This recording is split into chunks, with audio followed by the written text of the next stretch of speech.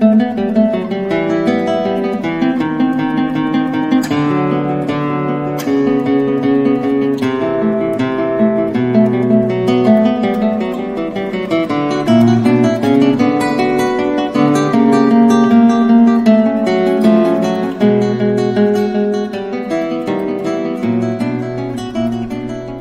everyone. On October 14th, the Holy Orthodox Church celebrates the memory of our Holy Mother, Paraskeve the New. Now, Paraskeve was fortunate enough to be born of a very wealthy and aristocratic family from the town of Silivria, which was about 55 kilometers west of Constantinople. She had a lot of money and every advantage that one could expect for that sort of position at that time. However, her parents also trained her to be very devout and very church-loving and God-loving, and these virtues were present in her even from a very early age. Once, when she was about 10 years old, she traveled with her mother to a church of the Theotokos. And during that time, she heard a gospel reading which said, "Whosoever will come after me, let him deny himself, take up his cross, and follow me." Well, this struck the young lady to the quick. It was as if divine grace had suddenly flooded her soul, and she became completely enamored of the idea of following the Lord in as stringent and fervent a way as she possibly could. So the mother and the daughter left the church, and the mother went on home. The daughter sort of took her time coming back, pondering the things that she had heard recently, when she came upon an old beggar woman. And seeing the beggar woman and feeling very sorry for her, she took off her own clothes, which were very rich and costly, and exchanged them with that of the torn garments of this beggar. When she got home, her parents admonished her. They were not happy with this at all and really instructed her never to do it again. And in fact, they spanked her. And this wasn't the only whipping that she would get, because over the next period of time, she went out and often exchanged her own costly dresses for the very poor apparel of so many of the beggars that she encountered. She finally was at a crossroads, even at this young age. Again, remember, 10 years old. And she decided that her parents, who were absolutely hindering her from following the Lord in as fervent a manner as she desired, that she had to leave her household. This, of course, was a very difficult situation for her, but on she went and headed into the big city, into Constantinople. Her parents, of course, were absolutely distraught. They tried to track down Paraskeve, but she moved around quite a bit, visiting a lot of the holy places, seeking the advice of the many holy elders and mothers at the time in the city, and was almost like a vagabond, going from place to place, seeking spiritual guidance. Her parents simply couldn't keep up with her. So they finally returned home, very distraught at the fact that they had seemingly lost their daughter.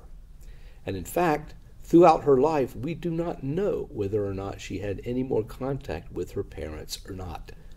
But her fervent desire was to be with Christ, and she wasn't going to let anything get in the way of that.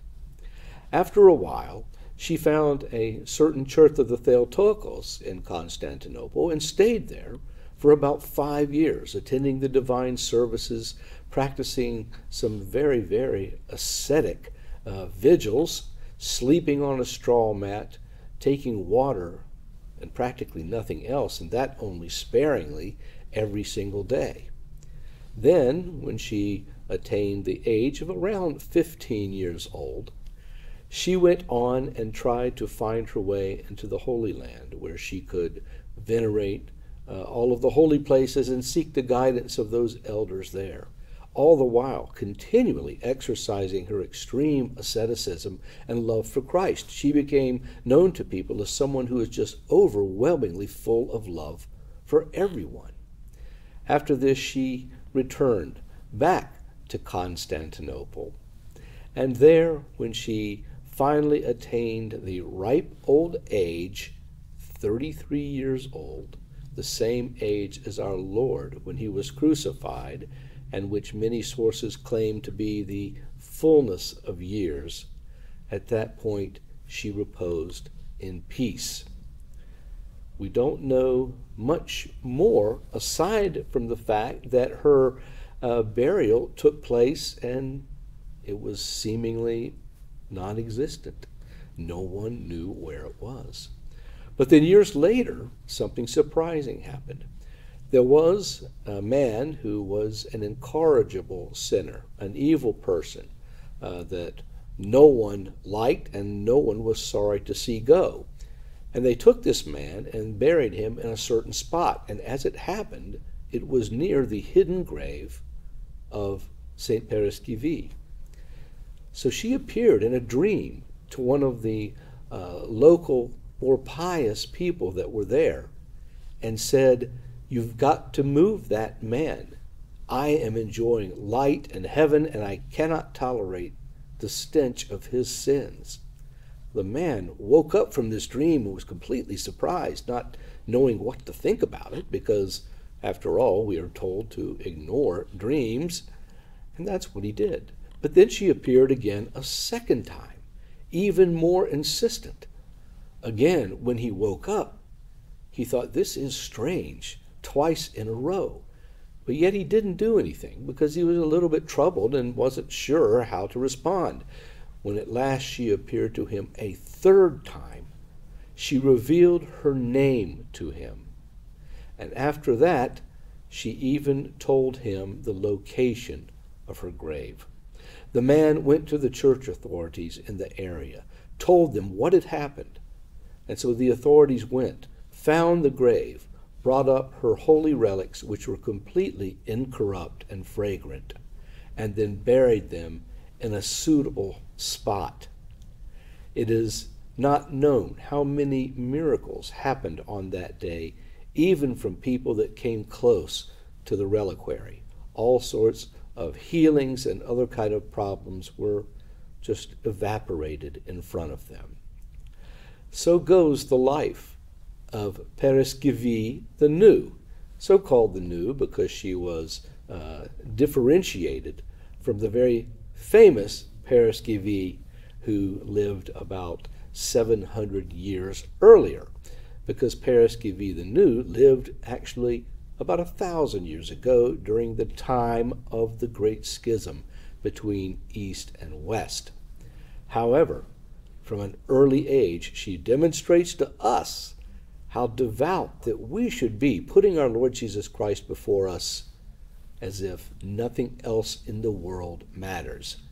Because truly, nothing else in the world